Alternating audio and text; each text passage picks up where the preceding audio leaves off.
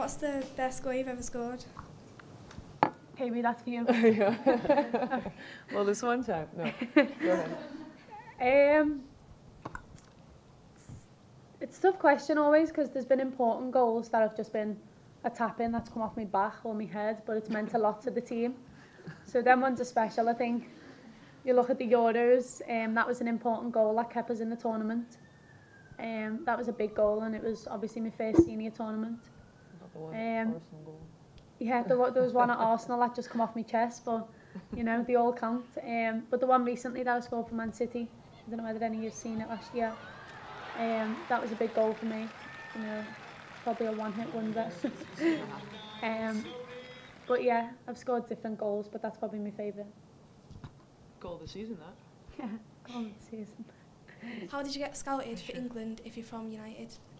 America.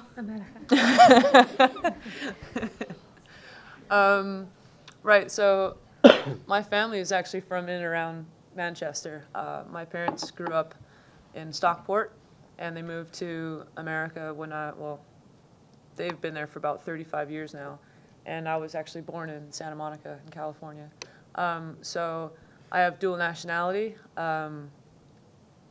but I didn't even realize that England had a national team until I was about 14 or 15, to be honest. So when I kind of realized, I thought, you know, it would be really cool to represent my parents and my family's country. So I basically harassed the FA with videos and letters and emails and all sorts of communication. Like, I used to send VHS tapes, hopefully some of you actually remember what those are, of my games and my training sessions to the FA.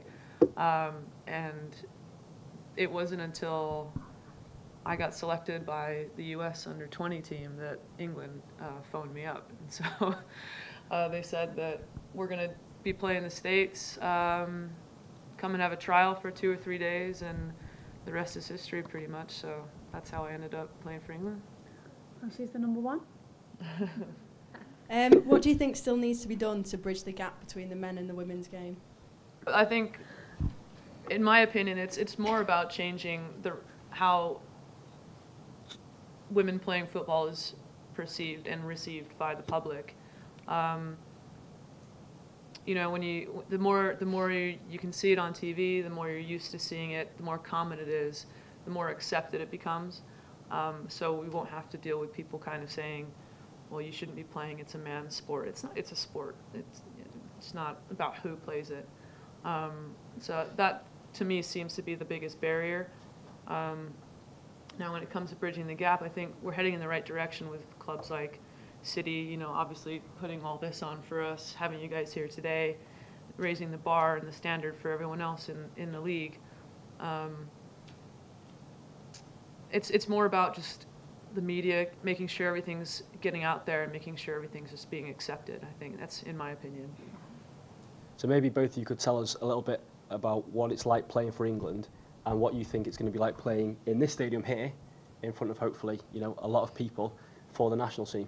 I think for me, since I've been a part of the first team at England, we haven't had a game in the Northwest ever. So for my family to come along, for my friends, it's just a trip up the motorway, and you know, I think that would be amazing. And I think about it all the time now, walking out of the stadium.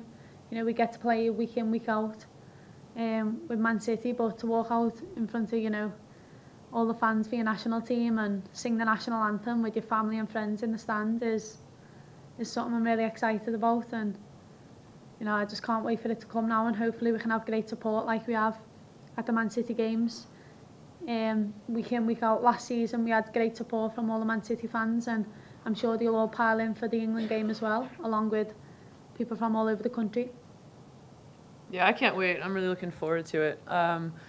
So far this season, we've not managed to sell it out yet, but hopefully when we do, on match day, it's going to be an incredible experience. I mean, it's going to be a hot ticket, I reckon, because just the atmosphere, it's going to be electric, and I cannot wait to play in front of a crowd like that. And I you know, like I said, my family's kind of from Greater Manchester, so I'm hoping that I'll see a lot of familiar faces, and it's not often that I get to see family at games as well, so I'm really looking forward to seeing that. And like the last time I saw my granddad's face at a football game was at Burnley back in 2000 and, God, dating myself now, I don't know, back in like 2003, I think. So I would absolutely love to see them again at our game. I think as well it'll be a piece of history. I think we're the first women's team to have our own stadium, our own ground. So it'll be the first women's international fixture at a women's stadium. Is that right? So, you know, it's a great chance to be a part of that, and Great way to send us off. yeah, send us off for the World Cup. That's in a couple of months' time.